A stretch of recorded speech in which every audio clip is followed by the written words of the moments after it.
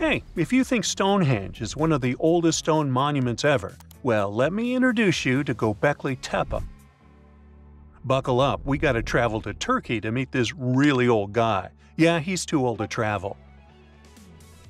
Jokes aside, Göbekli Tepe, an archaeological site located in southeastern Turkey that dates back to the Neolithic period around 10,000 BCE. It's considered to be one of the oldest and most significant archaeological discoveries in recent times.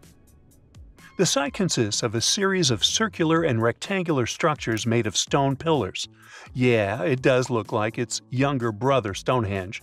Some of those pillars are decorated with intricate carvings of animals and other symbols. Now, you maybe wonder, hey, why on earth did they make such a fascinating building? What was its purpose? Sorry, I got no answer for that. The purpose of the site is still unknown, but it is believed to have been a ceremonial center for the ancient people who lived in the area. The discovery of Göbekli Tepe has challenged long-held beliefs about the development of human civilization, as it suggests that complex societies may have emerged much earlier than previously thought. Okay, pack your stuff, our travel's just started. Next destination, Masada. It's an ancient fortress located in Israel on a plateau overlooking the Dead Sea. Hey, look at that view, spectacular, huh? It was built by King Herod the Great in the 1st century BCE, and it was very smartly built. Within the fortress, there were various facilities such as storehouses, barracks, a palace, and a set of cisterns capable of holding approximately 40,000 cubic meters of rainwater. People living there believed that the collected runoff from a single day's rainfall could provide sustenance for over 1,000 individuals for a period of 2 to 3 years. Access to the fortress was limited to 3 steep and winding paths leading up to fortified gates.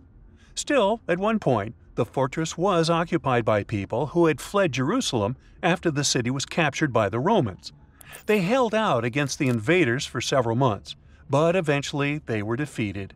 But these guys didn't surrender. The story of Masada has become a symbol of resistance and bravery. Today, Masada is a popular tourist attraction and a UNESCO World Heritage Site.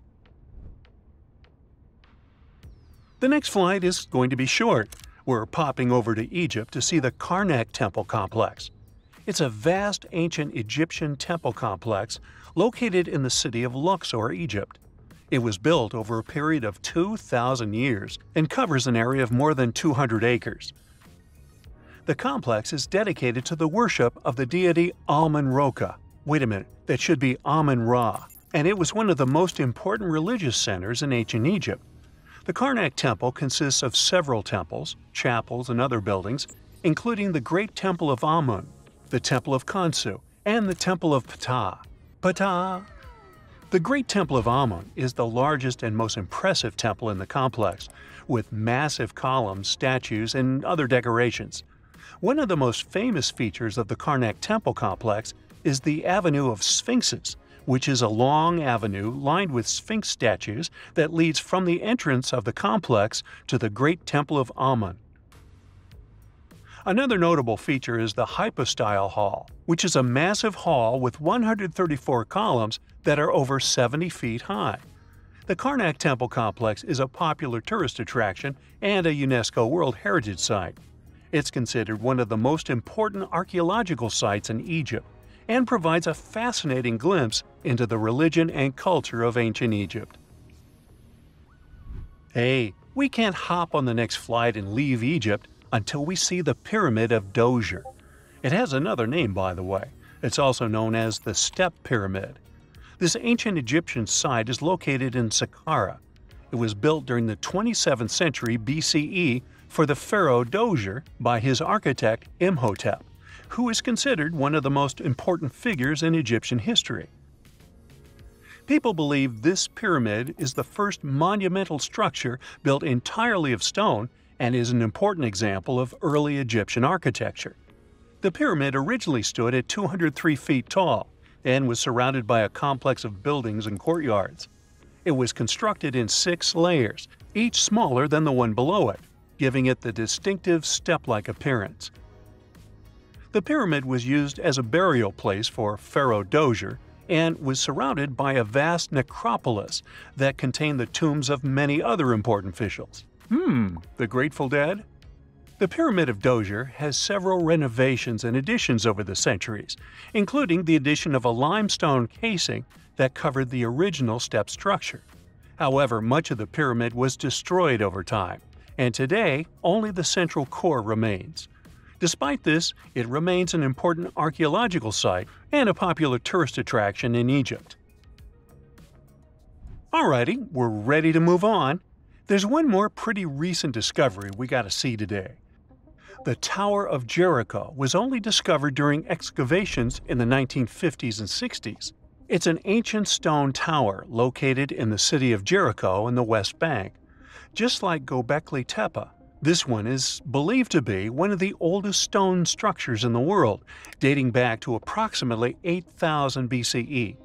The tower stands at over 28 feet tall. It's made up of two main sections, an inner tower and an outer tower, which are connected by a series of stairs. The purpose of the Tower of Jericho is not entirely clear, but it is believed to have served as a defensive structure or a watchtower. It may have also had religious significance, as it was located near a sacred spring. The Tower of Jericho is a significant archaeological site and has provided valuable insights into the early history of human civilization. It's open to visitors and is a popular destination for tourists interested in ancient history. Now, this ancient site even got attention from Netflix, and they made a movie where the action takes place in Mohenjo-Daro. This site was a major center of the Indus Valley civilization in present-day Pakistan.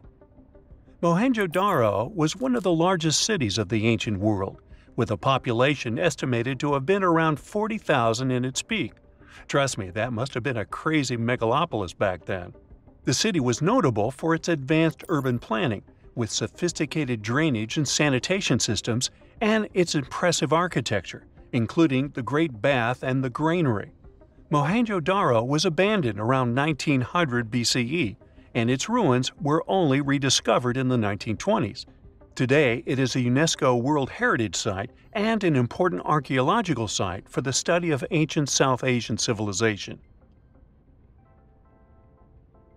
We're heading to a teeny-tiny country that has quite an impressive history. Welcome to Malta. The Xigantia Temples are a Neolithic site located on the Mediterranean island of Gozo.